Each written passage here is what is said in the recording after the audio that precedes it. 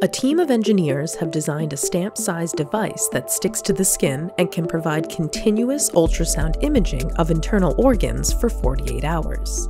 The current design requires connecting the stickers to instruments that translate the reflected sound waves into images. However, if the devices can be made to operate wirelessly, a goal the team is currently working toward, the ultrasound stickers could be made into wearable imaging products that patients could take home from a doctor's office or even buy at a pharmacy.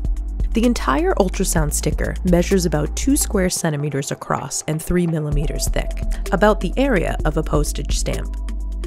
The bottom elastomer layer is designed to stick to the skin, while the top layer adheres to a rigid array of transducers the team also designed and fabricated. This pairing of stretchy adhesive layers with a rigid array enables the device to conform to the skin while remaining in position to generate clear, precise images.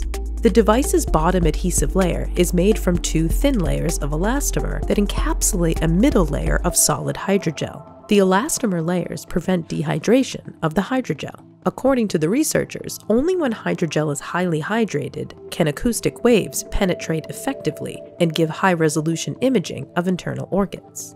The researchers ran the ultrasound sticker through a battery of tests with healthy volunteers who wore the stickers on various parts of their bodies. The stickers stayed attached to their skin and produced clear images of underlying structures for up to 48 hours.